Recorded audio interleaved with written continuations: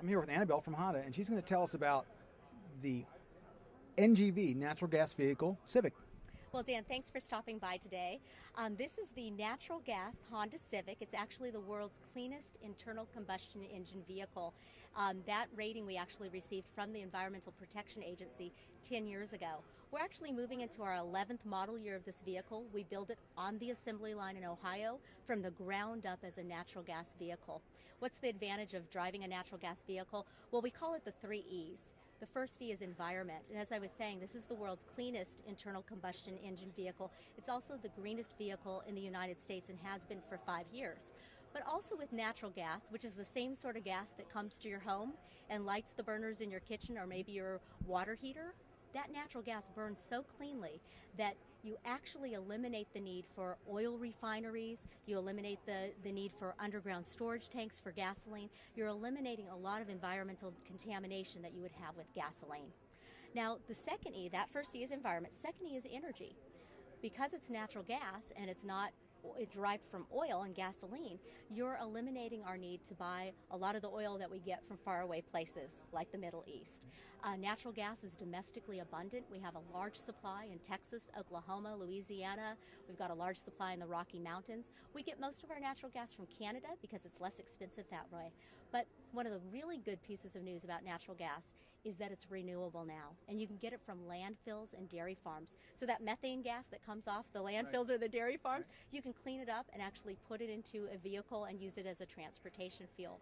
So again, first E is environment, second E is energy, third E is economics. So what we have here today is a natural gas home refueling appliance, and you can actually fuel your car right in your garage. You've turned your garage into a fueling station. Installed in your garage? Yes, you would. Yes, absolutely, Dan. And would you need a plumber, or who would come and install it? Yeah, there's certified installers that actually do the installation. And the way Phill works is it taps into your currently existing gas line. If you have that natural gas going to your home, taps into that gas line, plugs into an electrical outlet, pulls the natural gas out of that line, compresses it in the unit, and fuels the car overnight.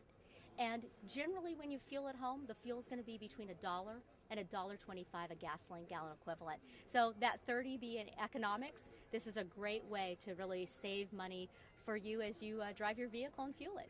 So the mileage, is the mileage equivalent in the NGV Civic to the conventional Civic? Yes, what they do with natural gas is generally you buy your natural gas in therms, but what all the suppliers of natural gas have done is that they sell the fuel in gasoline gallon equivalents. So the car gets 24 miles to the gasoline gallon equivalent in the city, 36 on the highway. So when we talk about $1 to $1.25 a gasoline gallon equivalent, that is an actual equivalent to a gallon of gasoline. So if gasoline is at $4 a gallon, which unfortunately we're starting to see those prices, that same equivalency that you get for $4 if it was gasoline, it's $1.25 if you use Phill.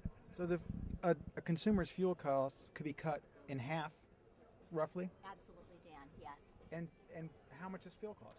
Phill is approximately $4,000. There is a $1,000 federal tax credit, and if you're eligible as a federal taxpayer, you can get that credit. And in certain parts of the country, there may be incentives all the way up to $2,000 as rebates on the unit.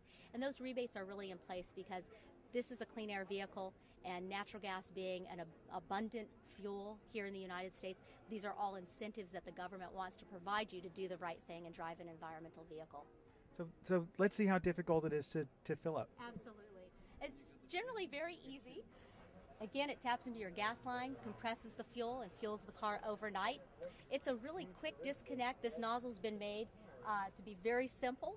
You just put it near your vehicle's fuel fill and just push it right in like that, and now you're fueling. You push the start button when you want the fuel to begin to flow, and it either stops automatically when the car is full, or you can stop it yourself by pushing the red button. So it's made for overnight fills. Imagine the ability to be able to drive your car all day. When you come home, hook up the nozzle, and your vehicle is full when you wake up the next morning.